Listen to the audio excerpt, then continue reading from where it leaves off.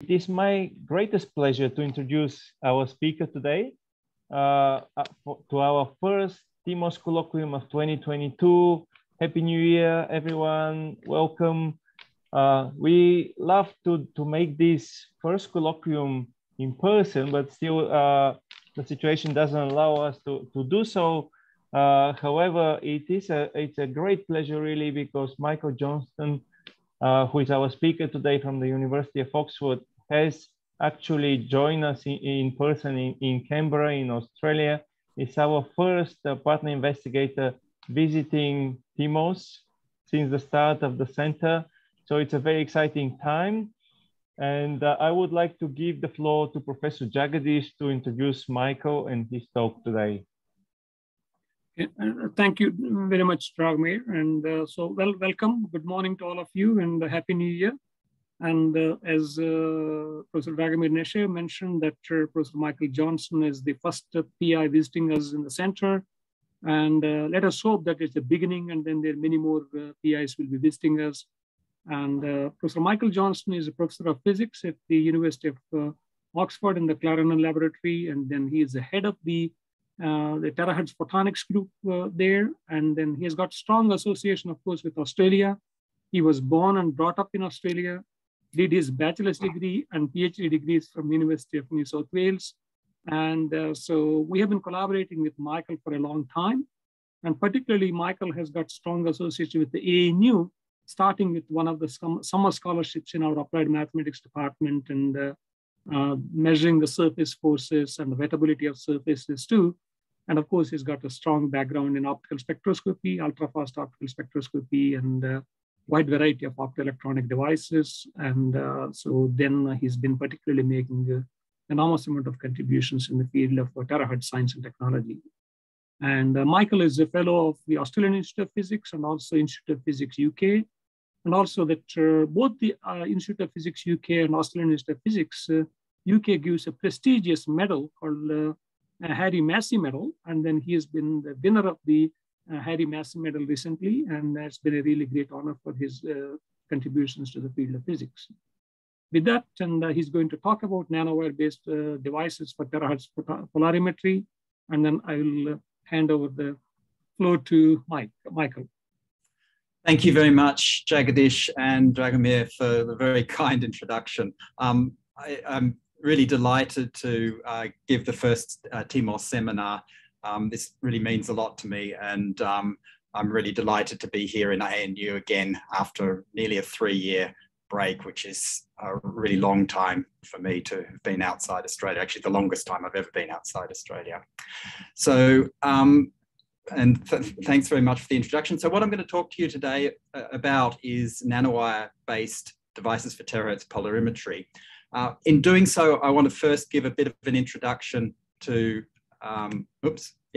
an introduction to the terahertz part of the electromagnetic spectrum, then talk a little bit about how this is useful for probing the electrical properties of semiconductors, and then go on and tell you about a really nice collaboration with ANU and University of Strathclyde, where we've developed a really unique terahertz sensor, which is based on semiconductor nanowires from here in ANU. I think it's kind of a nice example as well of what can be done within TMOS, showing the collaboration, international collaboration, and collaboration between different universities within Australia and, in this case, the UK as well. And I'd like to say again how excited I am to be a partner investigator on the TMOS Centre. So what I'd like to just say a little bit about, just an introduction to my group to start with. So my group's based at the Clarendon Laboratory in Oxford, and we work on really three research themes. One of them is terahertz spectroscopy and charge dynamics. I'll talk a little bit about that today. The other one is terahertz technologies and devices, which is what I'm going to have the focus of the talk on today. And the other area, which I'm not really going to talk about today, is on vapor deposition of metal halide perovskites. And we've been doing some work for about 10 years now in that area and developed the first efficient, planar heterojunction solar cells based on that system. And the technique we use is still not widely used in the field, but I think this is a growing kind of area. Anyway, I'm not going to talk about that today. So let's have a little bit of an introduction to terahertz spectroscopy for people that may not be familiar with this area. Firstly, well, we all know the electromagnetic spectrum. What I define by the terahertz part of the electromagnetic spectrum is that kind of range between microwaves and infrared light, which we typically define to be about 100 gigahertz through to about 10 terahertz. And this is actually a particularly interesting area of the electromagnetic spectrum for a number of reasons. One reason is that wireless communications is rapidly approaching the lower end of this part of the spectrum. So this is potentially commercially interesting. But being a physicist, the area that probably I'm most interested in is spectroscopy in this region of the spectrum. And it's a phenomenally interesting area in semiconductors and a lot of molecular systems. So for example, in semiconductors, there's a lot of correlations that have typical energies of the photon energy of terahertz photons. So for example, 1 terahertz is about 4 millielectron volts. And that kind of energy scale corresponds to correlations such as exciton binding energies, plasmons, Cooper pair binding energies in superconductors, and phonons in semiconductors as well. So it's a very, very spectrally rich region. And until about 20 or 30 years ago, it was relatively under investigated.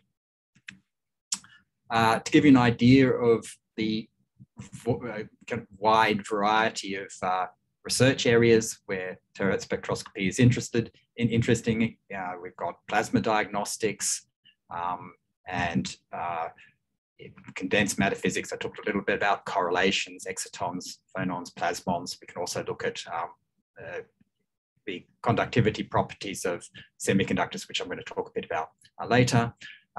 Chemistry, it's a range of lots of gas rotations and collective vibrations in molecules. And it can be used for more kind of industrial processes, for example, in quality control and non-destructive testing.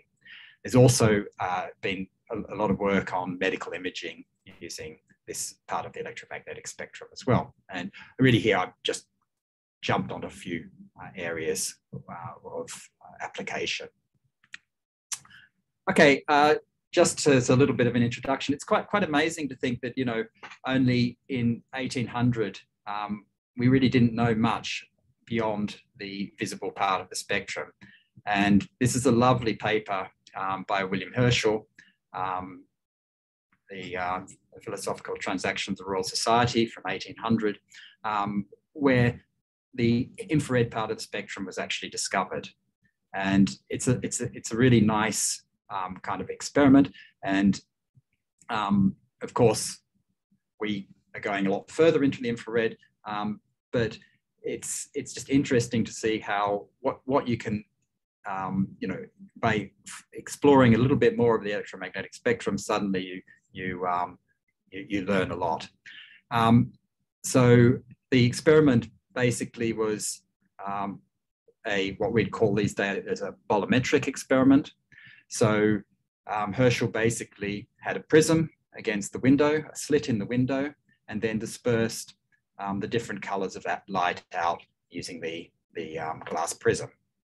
And what he discovered was, and then he was looking at the different colors using thermometers, so a polarimetric detection system. And being a good experimentalist, you can see that there were 3 thermometers there. So rather than just measuring with one, he had 2 thermometers which were sitting in the different colors of light, and then a control thermometer which was just measuring the room temperature. Nice experimental setup. But what he noticed, he was basically looking at the different thermal properties of the different colors of light. But he took this platform here, you can see the wheels there, outside the red part of the spectrum, and he noticed there was still a difference in temperature between these two thermometers and the other one. And this was the really discovery that there was something beyond the red part of the visible spectrum. And it's nice reading the papers actually from that time, because they're quite flowery in the English, and I particularly like the having lately had some favourable sunshine and obtained sufficient obtained a sufficient confirmation of the same so you know, the experiments relied on sunshine, which in England is not always an easy thing to come by. So we wonder how long that experiment actually took to undertake. So if you're worried about MOCVDs down and things like that, just imagine having to wait for the sun to come out. Right, so we've talked a little bit about the terahertz or far infrared part of the spectrum. How do we actually do spectroscopy in that part of the spectrum? Now, what we do in general is a form of, rather than dispersive spectroscopy, so Herschel had his prism, it's a dispersive form of spectroscopy. What we tend to do is time domain spectroscopy. And the most commonly known form of time domain spectroscopy is the Fourier transform infrared spectrometer. And this is basically a Michelson interferometer. And instead of dispersing the light in a medium such as a prism or using a grating to spatially disperse the different wavelengths, you basically produce an interferogram, in this case using a Michelson interferometer. However, we do a slightly different form of time domain spectroscopy, because in Fourier transform spectroscopy, what you're always detecting is the intensity of light, okay? So intensity of light down here, you can see E star E. So we're losing the phase information as such. What we do in terahertz time domain spectroscopy is we measure electric field versus time, which means we keep all this phase information. It makes it a little bit easier to extract things such as electrical conductivity from semiconductors. So, and that again brings us back to some kind of historical research. And I like to think this is the first real example of an experiment very similar to terahertz time domain spectroscopy. And this is an experiment by Heinrich Hertz from 1888, so 88 years later than Herschel's discovery of infrared radiation. And what he did here was produced a spark gap in this region here between these two. So there's basically a high voltage generator, spark generator down here, and then produced a spark between these two electrodes. Got some antenna type structure across the side here. And that emitted an very sharp electromagnetic transient probably in the radio frequency range, and was transmitted through free space. And he detected that there was an electromagnetic transient traveling through free space with an antenna detector. In this case, it's a loop of wire with a small gap. And so what he saw was when he generated a gap between this region here, a spark would also form in this gap region here. And this is, in a way, very similar to the type of time domain spectroscopy we do. We might produce a terahertz transient from a photoconductive emitter sitting here, travels through free space, and then we might detect it with a photoconductive terahertz detector. So in a way, this is the first type of experiment of time domain spectroscopy, although we weren't really doing any spectroscopy here, but it was an example of electromagnetic radiation traveling through space. Okay, so enough history at the moment. Let's have a look at how we might use terahertz spectroscopy to look at the electrical properties of semiconductors. Now, I think many of you will be familiar with semiconductor nanowires, and this is a nice experiment from way back in 2012 from the Lund group, where they were measuring the electrical properties of a single nanowire here, and they produced a Hall bar across the nanowire to try and work out mobility and carrier concentration properties such as that. And now this is, of course, typical way of looking at the electrical properties of a planar semiconductors is to put down a Hall bar and do a Hall measurement. The issue with nanostructured semiconductors, and particularly things like nanowires, is being able to actually produce a Hall bar on the nanowire. And I think this would not have been easy. I'm no expert in e-beam lithography, but this is not easy. So if you wanted to actually characterize, many nanowires, produce statistics, or, provide very fast feedback on the electrical properties of nanowires after a growth run, this is probably not your technique for doing that. The other issue is it's not easy making good electrical contacts to nanowires, one, because of their geometry, and two, if you're looking at new material systems, you have to work out how to make good ohmic contacts. So wouldn't it be nice to be able to, directly measure all those properties that you could measure with a Hall measurement, but not have to put the contacts down, and be able to really not disturb the system you're looking at in extracting the electrical properties. And that's where our non-contact terahertz probes come in. So this is an example. So if you think about trying to measure the conductivity of something like a nanowire or even a bulk wafer, if you're working in DC, you're very familiar with the Drude conductivity.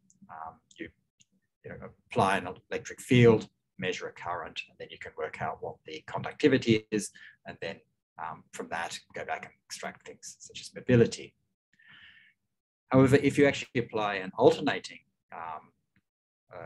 bias or current, if you like, across your sample, then you actually can obtain a lot more information about the system.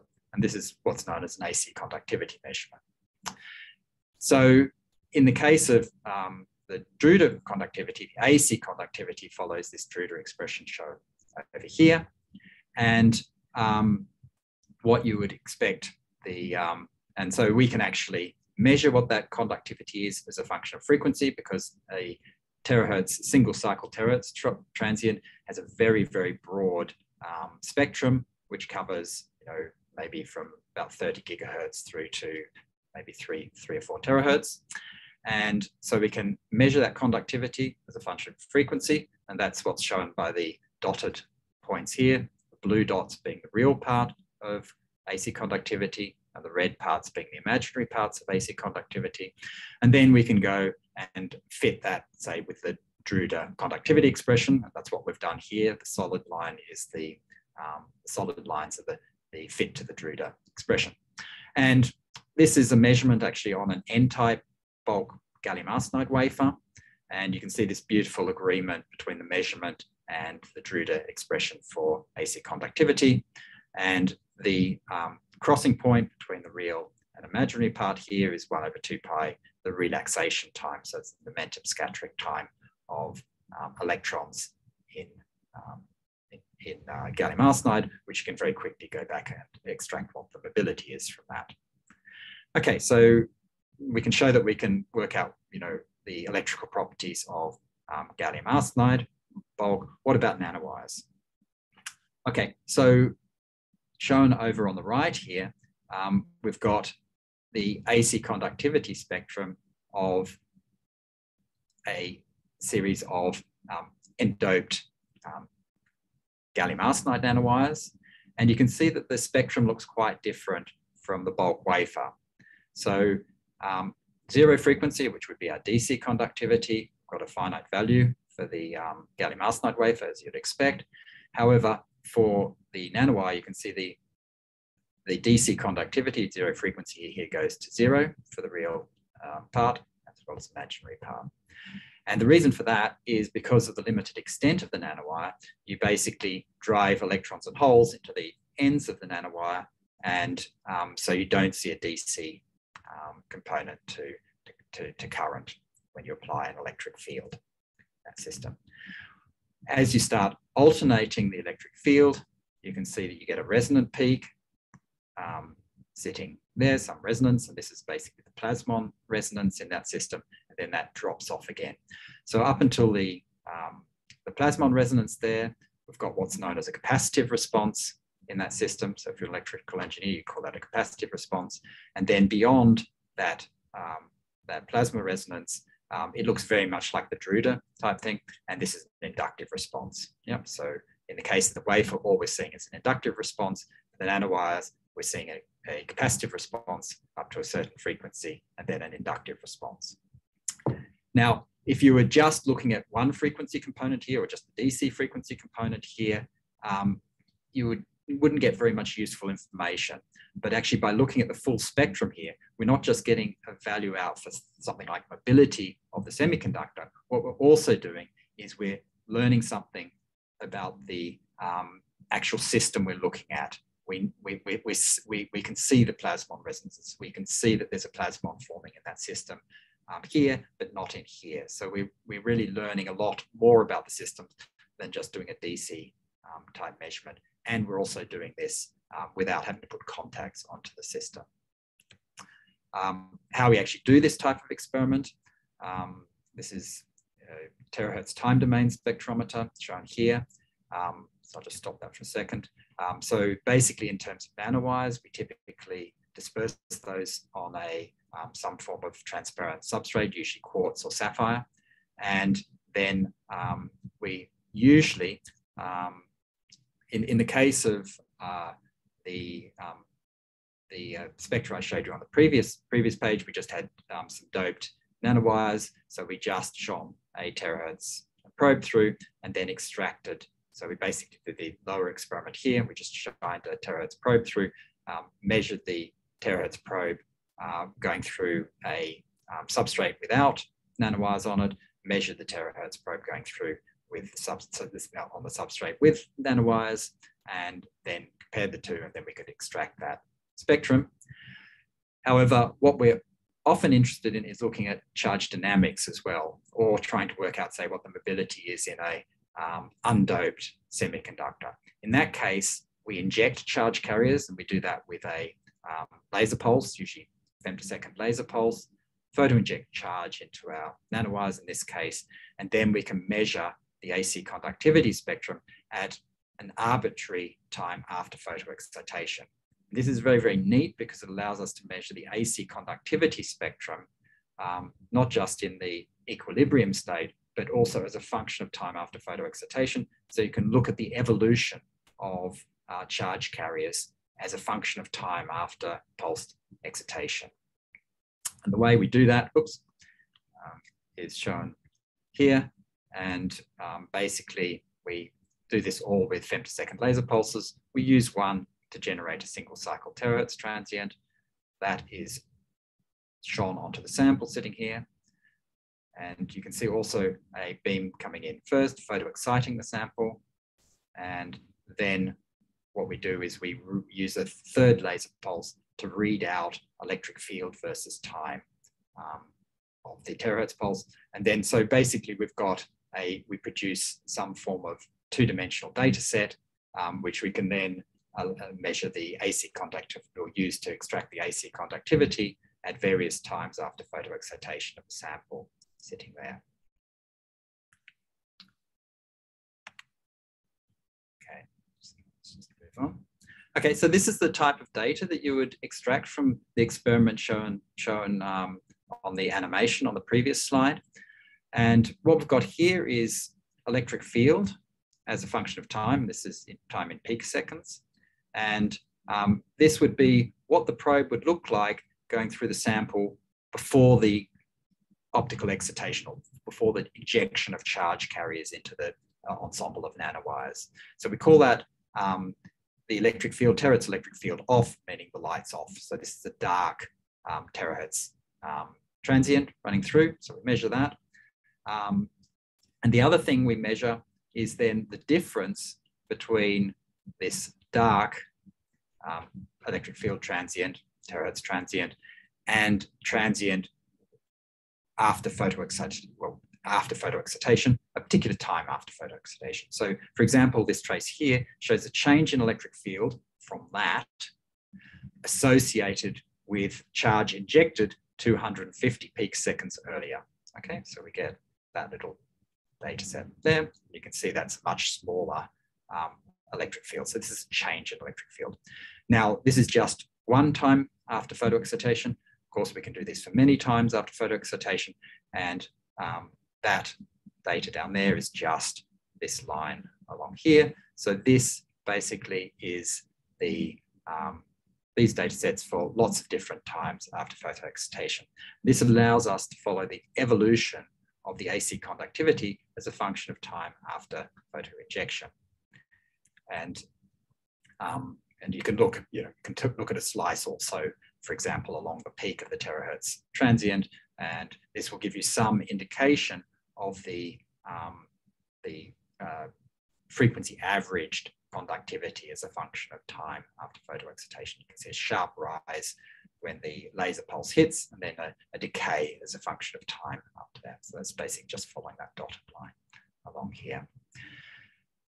From those raw data, we can then extract full AC conductivity spectra, and this is shown here, the real part of photoconductivity, imaginary part of photoconductivity as a function of frequency along the x-axis here, and as a function of time after photoexcitation along the y-axis there. And then the color scale is the value of the conductivity, both real in that upper plot and imaginary in the lower plot. It's often easier to look at these color scales, color plots, by taking slices through them. So if we look at a slice, the AC conductivity spectrum of 25 picoseconds after photoexcitation, 500 picoseconds after photoexcitation, and a nanosecond after excitation, what you can see is this plasmonic type response, as we expect from nanowires. But if you look carefully, what we see is that the plasma resonance shifts to lower frequency as a function of time after photoexcitation. And this makes sense basically because the plasma frequency is proportional to the square root of the charge density in that system. And as time goes by after photoexcitation, charges start recombining. And so the carrier density drops, and we can see that in the dynamics here. By doing detailed analysis of these type of spectra and fitting them with this, with a basically Lorentzian oscillator model based on the plasmon in these systems, we can extract many, many properties of semiconductor nanowires that we've shown some years ago, that mobility, charge carrier mobility can be extracted, and then more recently, doping density, charge carrier lifetimes, surface recombination velocities, donor binding energies, and we've looked into specific charge scattering measurements as well. So this has been a very long-term collaboration with the ANU here, going right back to 2007, using terahertz spectroscopy to really help us understand the electrical properties of nanowires. Okay, so those measurements were all done without magnetic field, but what we can also do is apply a magnetic field, as you would do in a standard Hall measurement. And then you can generate even more information. So of course, what we were just looking at previously was we applied an electric field in one direction, or generated current in one direction, and then we measured the terahertz transient in that direction too, that's been transmitted through. But of course, as soon as you apply a magnetic field, even in an isotropic system, semiconducting system, you're going to get a rotation of the charge, the current from the direction of the applied electric field. So we can no longer say there's a proportionality between the direction of the current and the applied electric field. Instead, we have to treat this proportionality instead, or the conductivity not as proportionality, but we have to treat this as a tensor. Okay, so we've got a vector electric field, which we're applying to that system. This is coming from the incoming terahertz transient, and we're measuring the current essentially in that system, and that current density vector need not be pointing in the direction of the applied electric field. So we treat the tensor, conductivity tensor, conductivity there as a tensor. So going back to our Drude relaxation time approximation, we can get a very we can get analytic expression for what we expect the photoconductivity tensor to look like in a Drude type system under an applied magnetic field. And this gives us a very simple kind of tensor where omega c here is the cyclotron frequency. Now, we can directly measure this. This is an example of some measurements we did last year on a indium antimonide epi layer. And we basically applied a terahertz transient, linearly polarized terahertz transient. And we first photoexcited the sample like we talked about before. So injecting charge carriers into indium antimonide. This is nominally undoped indium antimonide. So we had to generate some charge carriers with an optical pump. And then at various times after optical excitation, we probed the AC conductivity tensor of that system. And that basically, if you look at the raw data, you start off with if you've got the magnetic field turned off, you see a reasonably linearly polarized terahertz pulse here. And in the case that you switch the magnetic field on, you see, so we've got Y component of electric field in that direction, X component in this direction, time running along here. But in the case of, when you turn the magnetic field on, suddenly you've no longer got this linearly polarized terahertz pulse, but you've got something that looks relatively circularly polarized pulse going through there, which is basically a reflection of electrons in this system exhibiting cyclotron orbits around the magnetic field, which is in the K vector of the K vector direction of the terahertz pulse. So it's kind of a beautiful example of a cyclotron resonance in a semiconductor, which you can really, really visualize as such. Again, we can look at the AC conductivity spectra, and of course we can do this in any of these, well, in a range or any of these tensor components. In the case here, this just shows the expression up at the top here, shows the expression for generating or going from the raw data to generating the XX component of the tensor, of the conductivity tensor, but we can just as easily display the YX component. All the data is stored in our raw data. All the information is in our raw data to extract all the different tensor components here. But here we're just going to show the XX component. And again, down this side, let me see. Okay, that's better. Okay, so what we've got here is, as I said, we're looking at an indium antimonide epilayer, 4 Kelvin in this case. We look at the AC conductivity spectrum, 200 picoseconds after photoexcitation. So we've still got some charges hanging around in that system, but it's long enough that charges are cooled. So that's why we chose 400. I'm choosing 400 here. And this is no magnetic field. And we just see that beautiful kind of Drude response that we saw before from the N-doped gallium arsenide wafer. But this is a Drude response from the photo-injected charges in an indium antimonide wafer at 4 Kelvin. We start turning on the magnetic field. So the middle plot here, you can see that the spectrum has changed quite significantly. And again, the the points are the measured data, and the solid lines are the fit to our expression over here for the conductivity tensor. And if we increase the magnetic field a bit more, so this is basically the same magnetic field, these two, but what we've done is change the carrier density in that system as well. So you can see a change in the cyclotron resonance in this case associated with the charge density in that system. So at much lower charge densities, you've got less scattering in that system, and you can see much sharper cyclotron resonance in that system.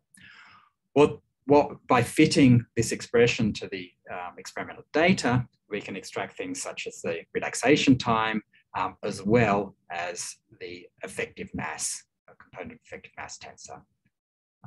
And this is really, really useful.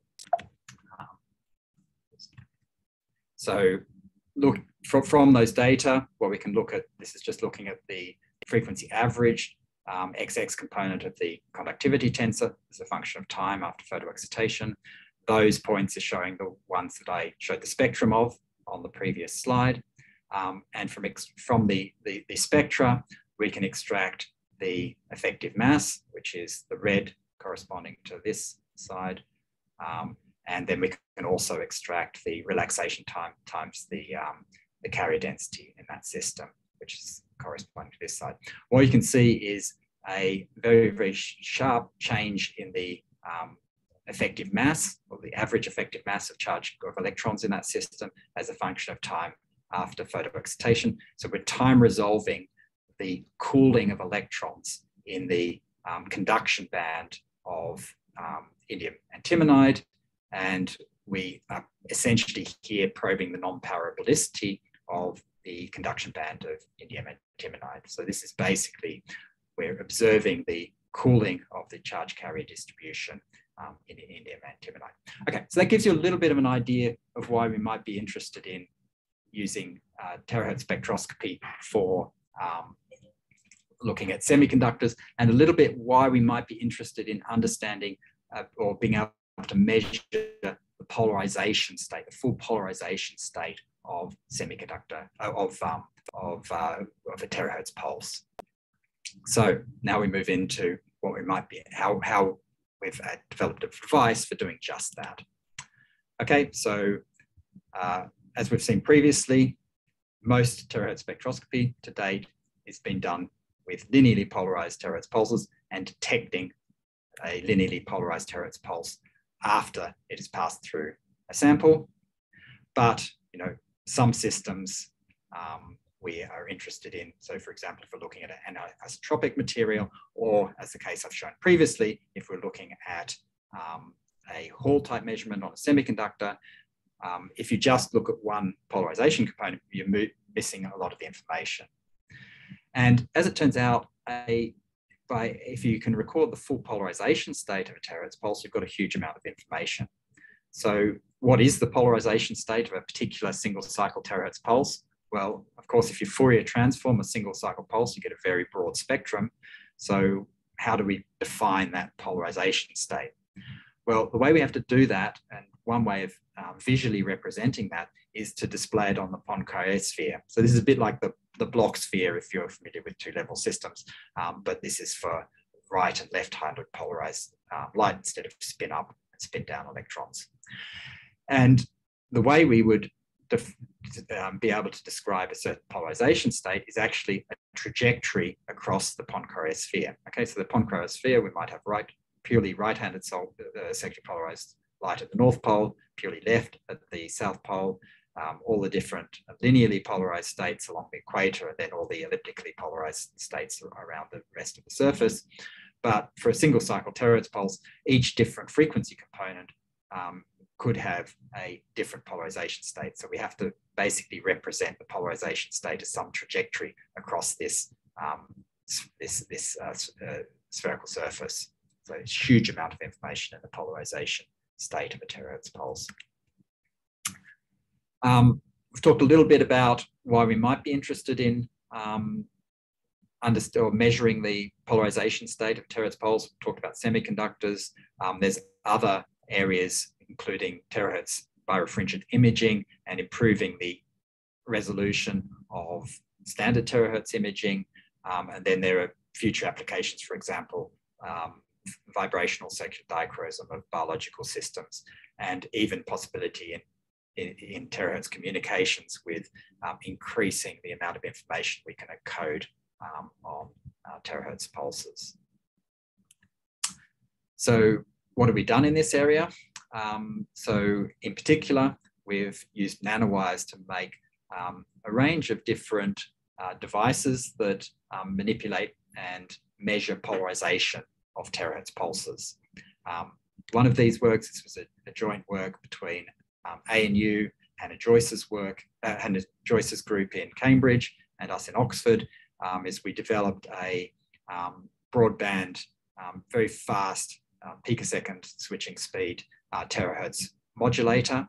And this is a very special modulator because it's basically a polarization modulator. So you can switch very quickly, switch the polarization state of a terahertz pulse by photoexciting an array of aligned nanowires in that system. What I'm going to talk about for the rest of the talk today is some more recent work that we've done, and this is a collaboration between ANU, Oxford and Strathclyde on actually implementing single nanowires in a terahertz detector, which allows us to detect the full polarization state. And this is a really nice example of what we can do with nanowires that has not been possible with planar type semiconductor structures, because we're using that three-dimensional quality of nanowires in the fabrication process. So there's been many attempts to produce terahertz polarimeters, basically being able to measure the polarization state of terahertz pulses. And these have involved things like using wire grid polarizers. And we, back in 2005, developed the first multi-contact photoconductive terahertz detector. So there's a photoconductive receiver, and this is again a collaboration between ANU and Oxford at that stage. Then a little bit later, work was done with fast rotating wire grid polarizers. And then, as I mentioned briefly, we did some work with a photoactivated terahertz modulator to increase the speed. And then very recently, we've developed this monolithic cross-nanowire terahertz detector, which measures the full polarization state in general a lot better than these other techniques. Okay, so what do I mean by photoconductive receiver? Okay, so basically, if you've got a free propagating electromagnetic pulse, so this is the thing a bit like with Heinrich Hertz's experiment, you saw that loop of wire and measuring the pulse arriving by a spark. What we're doing is, again, we've got a loop of wires. Essentially here, we've got two electrodes on a semiconductor, and we've got the single cycle electromagnetic transient coming in between these electrical contacts. But we do something a little bit more tricky than Hertz did. What we do is we switch this antenna structure, this detector on and off by photoexciting a semi-insulating semiconductor which sits between those electrodes.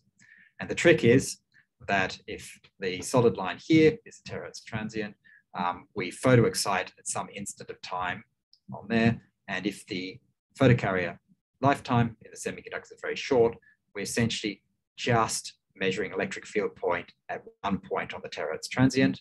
And we repeat this experiment many times, and then it looks like there's a DC electric field across this gap here, and the current flows in that circuit. We measure it. There's some subtleties with how this works. I'm not going to go into that in detail now because we've got limited time, but it suffices to say you don't need a very, very short charge carrier lifetime to be able to do this detection method. You can actually use a semiconductor with a longer lifetime. And then there's various tricks with tuning the lifetime of the charges in the semiconductor to be able to optimize the signal to noise ratio.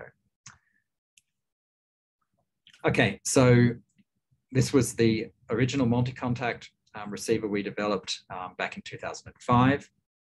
It worked, but it suffered from problems in terms of the antenna structure was non-optimized for coupling the electromagnetic pulse, terahertz, into the antenna structure. And you can see the small gap regions here that you photoexcited. The other thing is you had to be very, very careful with photoexciting these gap regions very, very uniformly. Otherwise, the sensitivity of the detector to horizontal and vertically polarized terahertz transient would change. So it was very sensitive to alignment.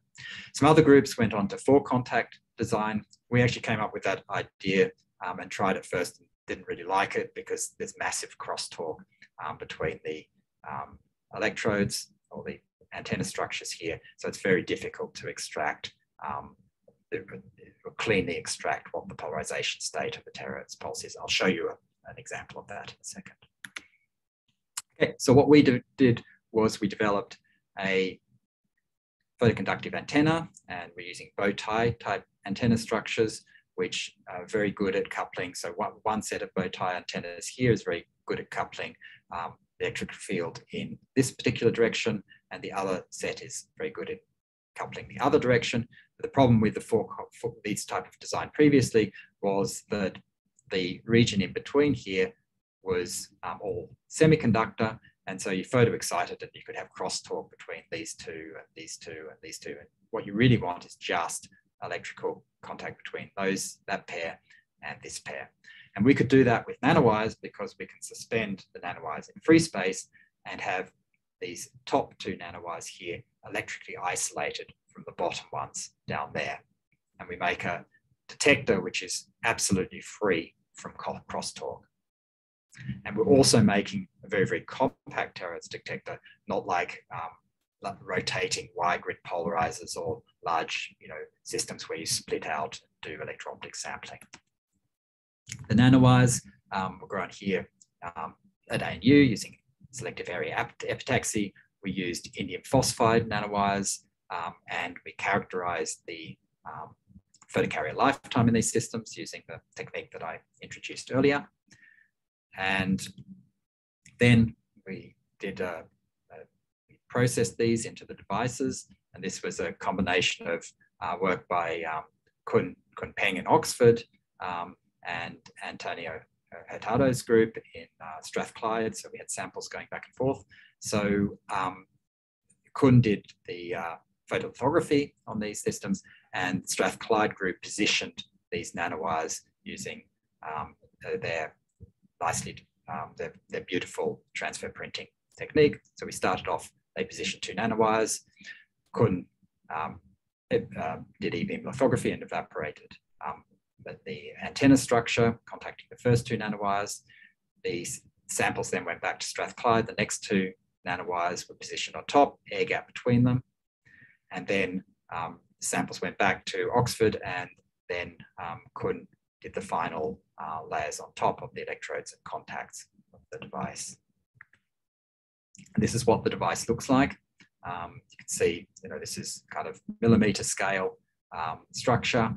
And if you zoom in, we've got about a 4 micron gap between those electrodes. And you can see there's about 10 nanometer nanowires in a hash pattern sitting on top. So how do these work? And it turns out they worked rather nicely. And this is an example of the raw current that was recorded by the detector. And on the y-axis here against time in the x-axis. And we were simultaneously measuring the horizontal and vertical channels of this device. And you can see if we applied the linearly polarized terahertz pulse at 0 degrees to this axis of the detector, you got no signal from the vertical channel and a significant signal from the horizontal channel. And then if you look at electric field, which is basically a very simple transform from the raw data here, you can see the single cycle electromagnetic transient just being horizontally polarized here and no vertically polarized case, as you would expect for a linearly polarized terahertz pulse. We can also express that in terms of a spectrum over here by taking the Fourier transform. As what we then did was rotate the terahertz, the linearly polarized terahertz emitter around 30 degrees. You can see now the vertical channel coming in, rotated around 45 degrees. Now you can see roughly equal horizontal and vertical components, and then around 90 degrees. And now we've just got the vertical component and no horizontal component. So this is beautifully detecting the polarization state, in this case of just a linearly polarized terahertz pulse. I was going to say, what was the problem with these 4 contact ones on bulk semiconductor? And the answer is lots and lots of crosstalk. So if we did a measurement, okay, so this, let's look at the lower trace here to start with. This is our nanowire detector, and this is the radiation pattern for the horizontal and vertical components of the terahertz transient. You see the beautiful antenna type pattern that we would expect for this system, and this is essentially showing us a 0 crosstalk of our device. Okay, if we did do exactly the same experiment except with the 4 contact detector, you get lots of crosstalk between these different channels, and it even changes whether you measure simultaneously or separately the 2 channels. Okay, and very difficult to extract any useful polarization information out of that type of detector. Okay, so we managed to detect down to the change in linear polarization down to less than a degree, but this is more limited by the polarization purity of our source than the detector. What we then did was actually, rather than just looking at linearly polarized lights, let's look at something really exciting, and this is something exciting for TMOS as well, and hopefully you can also come up with really, really neat ideas in this aspect of the work. We looked at a terahertz metamaterial, and this was a previously published material, so it wasn't exciting from the metamaterial side, but what we wanted was a model system to be able to characterize our detector. And so the model system we looked at was a twisted split ring resonator pair on a quartz substrate, and Kuhn fabricated this structure. And it was designed as a polarization converter, a polarization rotator. And again, what we did was we shone a linearly polarized terahertz pulse at this polarization converter, and then we detected, we detected the full polarization state after it had passed through that metamaterial. And of course, we can simultaneously detect the horizontal and vertical components of the electric field, which allows us to recover the full polarization state of the terahertz pulse. And if you have a look here, this is a SEM of the fabricated metamaterial, and we're just zooming in here, looking at this twisted split ring here. And the top plot here is a FTDT simulation that Kuhn performed on this structure. And so what we expect to be the transmission for the horizontal and vertical components of the electric field, shown by the solid and dotted lines here. And then, as you can see here, this is what we actually measured. The shaded regions are the errors, standard errors on the measurement, but you can see quite nicely that we very much reproduce the features that we expect from the calculated response of the metamaterial. So this is a nice example of that the detector's working in a real system. Okay, so I think I've just about run my time. So I mean, I really want to particularly acknowledge Dr. Kun Peng, who put many years of work into this project, and it's been really fantastic. So she did her PhD here with Fulan at ANU, and then came on to Oxford. Fulan and actually Patrick Parkinson, who's now in Manchester, and then she joined us in Oxford as a postdoc. Another nice example of this Oxford ANU collaboration and interlinking. I'd also really like to thank everyone at ANU for who've been involved in this work, and all the many collaborations we've had over the years. And on this project, I also really wanted to thank Dimitas at University of Strathclyde, and Antonio Gerardo, and Michael Strain, and Martin Dawson. And I didn't talk too much about the terahertz polarizer stuff, but that was collaboration with Hannah Joyce's group at the University of Cambridge. So hopefully I've given you a little bit of an introduction in the type of stuff we do at Oxford, and also maybe some ideas of future collaborations within the TMOS remit that we might be able to do. In particular, I think this polarization resolving detector may be interesting for characterizing and understanding new ideas in metamaterials. So thank you very much for your time. Thank you so much, Michael, for the exciting talk. And we have heaps of questions from Ilya. I don't know if I can switch Ilya live somehow. I would ask Mary if she's able to. I don't seem to be able to switch him live. Otherwise, I will read the first question from Ilya. Thank you for the presentation. A couple of basic questions about the plasmons in nanowires. I think this is the first part of the talk. What is the typical wavelength of the plasmons in the nanowires at 1 terahertz frequencies?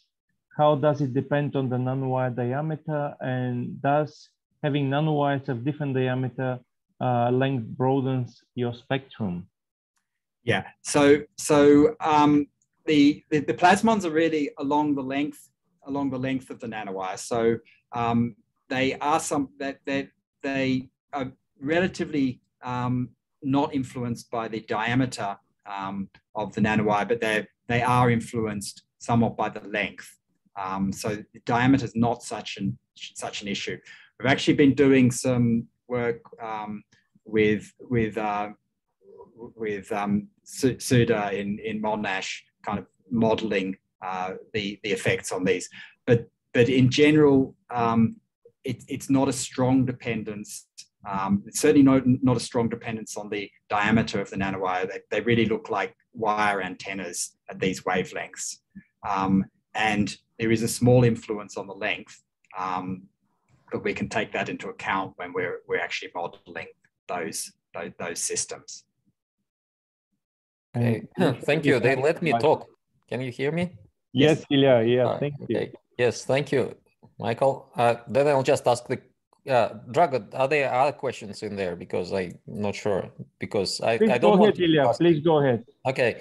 So your time domain signals from this polarization sensitive detector, so you show pretty short time span, up to 3 picoseconds. Yep. And it keeps growing towards that point. So why is it growing? And it's typically just goes up to the maximum and then it goes down and it keeps oscillating, but here it keeps growing. Yeah. Okay. So what we're looking at here is current, and it's actually an integrated current. Okay. So this is what I didn't go into in too much detail. So the processed one here is basically, this is essentially the derivative. So this plot here is essentially the derivative of the current data here. And why that is so, I'll just go back to that thing I didn't explain here. So can you see my mouse? Yes. Yeah.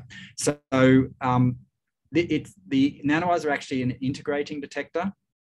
So what actually happens is for a particular delay between the terahertz pulse and the readout optical pulse that photoexcites our nanowire detector, you switch on the conductivity of the nanowire, and that conductivity stays on for, if you have a look at okay, I think I would. If we just go down to this, you can see this stays on for over a nanosecond, well over a nanosecond. The conductivity stays high. So basically what we do then is we collect all the integrated current that's being driven through that circuit. It's being driven forward and then it's being driven backwards, and we integrate that. Okay, so that's why any asymmetry in this pulse then will lead to an offset in the integrated current that we measure. And so that's basically why you see this going up there, because it's still integrating as a function of time afterwards. And there's probably, as you can see, this more closely represents the electric field. There's a little bit of a wiggle in this pulse at later time, and that's associated with this feature here. So if you keep on going here, it will probably just stay, well, I'm sure couldn't have the data, it will probably stay up here because there's a slight asymmetry. You see the area up here in this pulse is larger than the area down there, so that will stay above. It's just the asymmetry in the pulse. Yep. Does that make sense? Yeah, absolutely. Thank you very much. Ilya, you have one more question, but I would like to first get a question from Annette. Annette, you can unmute yourself and ask it directly. Oh, yes. Hi there, Mike. Hi. I was wondering how compact is your detector system? In the sense that, like, could we squish one into the IR beamline of a synchrotron and use it as a detector there? Yeah, so these are actually very, very compact. So the whole detector size is only a couple of millimeters by a couple of millimeters, and it's on quartz. You do need to, of course, get the current out. So we usually try and put a preamplifier. I mean, at the moment we've got them sitting inside a vacuum box, and then we've probably got a meter or so of cable going to the outside, and then we've got a preamplifier on the outside of the box. It's a bit better if you can get, you know, rather than having 20 meters of cable or something before the preamplifier, it's better to get the preamplifier closer. But the detector itself is very, very small. And yeah, I was just wondering because terahertz detection in synchrotrons is typically done with a bolometer. But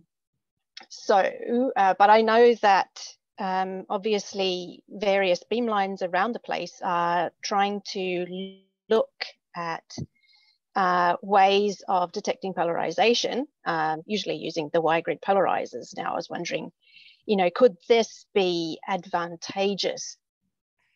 Yeah, so the trick is to get the synchronization with the laser pulse. People have definitely done this with accelerators, but it generally requires, you know, using a amplified laser pulse to seed the electron bunch, and then so that you can get the electron bunch and the excitation. Exactly right. Yeah. So they basically need to be in sync with each other. So this has been done with conventional, you know, terahertz detectors, electro-optic sampling, and also with photoconductive receivers. So if the synchrotron is set up to do that, this detector can basically be put straight in. So it basically can replace a standard terahertz photoconductive detector in pretty much any terahertz system, as long as it's capable of being able to simultaneously measure two channels. Mm-hmm. Yeah, thanks. Yeah, nice to Ilya, you had catch one up. more question. Yeah. In the chat. Yep. I just wanted to ask one more question, if possible. Since nanowires are so small, it's sort of natural to think, can you integrate this detector into this near field terahertz detector? Yeah. So this is what we're currently very interested in doing. We mentioned it a little bit in the paper that this was one of the possibilities there. So I've got an EPRC fellowship at the moment, and that's one of the things we're planning on doing, is trying to integrate this with more near field type systems. So yeah, it's definitely an exciting area, and it still requires work, but it's certainly a possibility. Sorry, it's just a continuation of this question. I was thinking, like, in near field, you typically we want to measure all three components of electric field, because it's a very complex near system. Can you think of a geometry for your probe to make it three-dimensional? I mean, I think on PowerPoint it's quite possible. Whether we could position. I mean, the fabrication is non-trivial on that, I would say. I mean, it's already tricky. I mean, we're essentially already getting that third dimension, but getting the height required, that's a very good question. Yes, possible with PowerPoint engineering, but would really require some thought with a near field probe. But some finite extent in Z direction, right? So yeah, getting that finite extent in the Z direction is the difficulty as such. But you know, nanowires, you could certainly do that with positioning the nanowires. It's the structure that then supports the nanowire and the antenna structure, which would require some thought. But certainly, if there was kind of a need for that third dimension, that would be an interesting area to explore. But certainly not possible in any other way to measure it, 3D polarimetry. So it's very exciting. Yeah, no, that would be, I mean, maybe that's a nice TMOS little collaboration. Michael, we have one more question from Jenny from Cambridge, actually. Jenny is also visiting ANU. Jenny, please go ahead. Thank you very much. I have two questions. One is about the material selection, because we do have a very wide range of nanowire materials available across Cambridge and ANU. So I wonder if there's, I'll put it this way, for the structures we are making here, if we choose different materials, will that change the results significantly, or it is mainly the geometry? Yeah, so in particular on the slide we're looking at here, by changing the nanowire material, you can tune the photocarrier lifetime in that system.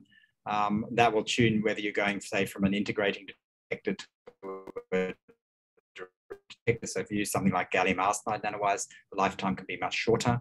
Then you move to a more direct detector. And by changing the lifetimes, you can play a bit around with the signal to noise ratio as well. So the really nice thing about using nanowires on the system is you produce one wafer of SAE nanowires. If you hit the parameter space spot on, you can make the thousands of detectors with nominally identical kind of response functions for them. In terms of different material systems, one of the areas we're most interested in the moment is moving into InGaAs-based detectors, because a lot of commercial terahertz spectrometers these days are working with fiber lasers out beyond 1 micron. So the indium phosphide based and gallium arsenide based detectors that you developed previously are not so suitable out there. It's likely to be some advantages of using InGaAs as well in terms of better lower contact resistance and things like that. But obviously the materials are a little bit more tricky to work with. Thanks, Michael. And my second question is actually regarding about the device itself. So I assume the cross-nanowire device, the two layers of nanowires, they're totally separate. They're not in touch with each other at all, right? That's exactly right. So basically we built up the gold layer so that they don't contact at all. What if they do contact each other? You're going to get crosstalk, and it's not going to. It probably won't look as bad as that, but it will start. You won't get this beautiful radiation pattern that we get from the crosstalk free detectors. You'll get something that looks more like that. It won't look that bad because you get massive crosstalk between these different electrodes, but yeah, it will. You lose the polarization detection purity if they touch. So it's really important they don't touch. Okay. So does matter the distance, like the distance between these two layers of nanowires? Does that distance matter? Okay. So do you mean the gap distance here? The gap distance between the two parallel nanowires and the gap between the two layers of nanowires. Yeah. Okay. So the gap distance here doesn't, so between the parallel nanowires, the gap distance doesn't matter too much.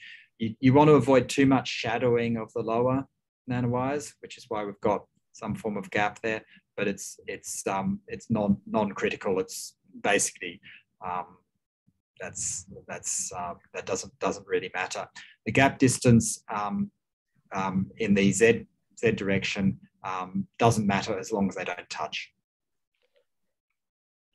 Yeah, right. so we just want to avoid, they just have to be electrically isolated. We have, you want a bit of freedom so that, you don't want too close, them too close, because, some slight change in processing and they'll touch. So that it's irrelevant as long as they're not touching. Jagadish, did you have a question? Krishna Nair has got a question. Maybe you can ask him to do that first. Yeah. Put Krishna in the, Krishna, you can speak. Yeah. Hi. My doubt is regarding the material selection. So there are a lot of research going on with detectors based on 2D materials as well, right? Mm-hmm. So what is more advantageous in terms of by using the nanowires, or in fabrication wise, or in the current wise, or signal to noise ratio wise? Any advantage of using the nanowire than 2D materials? Yeah. So in this particular case, so the 3.5s, we can get pretty high current densities into them, and we can also, they've got very high mobilities, and which of course you get high mobilities with the 2D materials as well, but getting the current density that we get through these devices is probably more tricky. The other issue, in particular with this device, with the 2D materials, is that if you had, for example, a 2D material over the top here, over the top of the other ones, although it's fine with photo excitation because you'll get a large amount of the optical beam through and photo exciting both the top and the lower one, the terahertz radiation will be basically reflected or absorbed by the top layer, and you won't get a good current response from the bottom layer. So we're very much here using the 1D nature of the nanowires to avoid shadowing of the lower detector, so avoid shadowing of terahertz radiation on the lower detector. The other thing by having these 1D wires versus a sheet is that we know from many spectroscopy studies of nanowires is that we essentially, even though we might have in this case, maybe I'll go through to a better diagram. So even in this case, you can see we've got these top nanowires sitting in here, which should be shadowing the bottom ones from terahertz radiation. Because of their geometry and their terahertz response, if you've got the electric field going in the opposite direction here, there's essentially no interaction with these wires if the terahertz electric field is running in the opposite direction here.